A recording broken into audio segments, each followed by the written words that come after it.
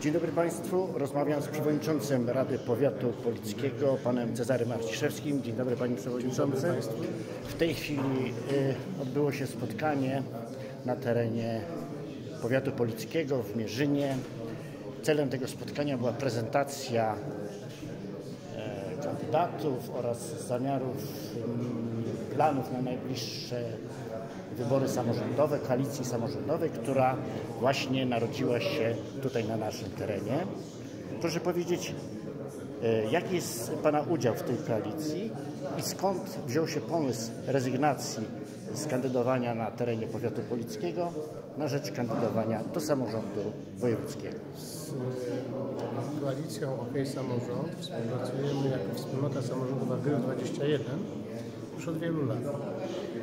I w sytuacji, kiedy postanowiliśmy rozszerzyć tę współpracę i agitować za tym, aby inne gminy Powiatu Polickiego również nawiązały przez swoich samorządowców takową, powstał również pomysł, żeby przedstawiciel GRY 21 w ramach koalicji samorządowej był kandydatem do Sejmiku Województwa Zachodniopomorskiego. Uznano, że ja będę tą osobą i ja z radością przyjąłem to wyzwanie. Jest to dla mnie przede wszystkim wielki zaszczyt. Tym bardziej, że już Pan był kiedyś. Tym bardziej, że byłem radnym pierwszej kadencji tego samorządu. Natomiast jak idzie o nasze podejście Gryfa, tak, to chodzi o zaakceptowanie, że jesteśmy właśnie samorządowcami, że tak jak Pan Prezydent dzisiaj powiedział na tym uroczystym, idziemy obok nurtu głównej polityki warszawskiej sprawami mieszkańców, tym najbliżej ich sercu zlokalizowanymi. Dlatego też chcieliśmy zaakcentować jako wspólnota samorządowa GRY 21 nasz udział właśnie w tych koalicjach samorządowych. Stąd moja obecność i tutaj, w gminie Dobra, i też na listach OK Samorząd, czyli koalicji samorządowej do Sejmiku Województwa Zachodniopomorskiego. Ten pomysł się wydaje tym bardziej sensowny, że tak naprawdę to samorząd gminy, samorząd powiatu nie miały przełożenia na samorząd wojewódzki w taki sposób bezpośredni poprzez swojego przedstawiciela.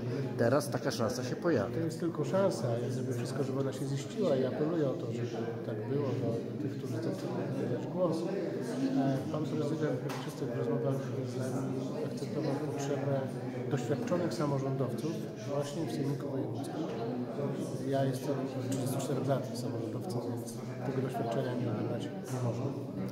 To na pewno ja w tej chwili mogę tylko życzyć Panu wszystkiego najlepszego na tej nowej drodze, że tak powiem, chociaż ona taka zupełnie nowa nie jest.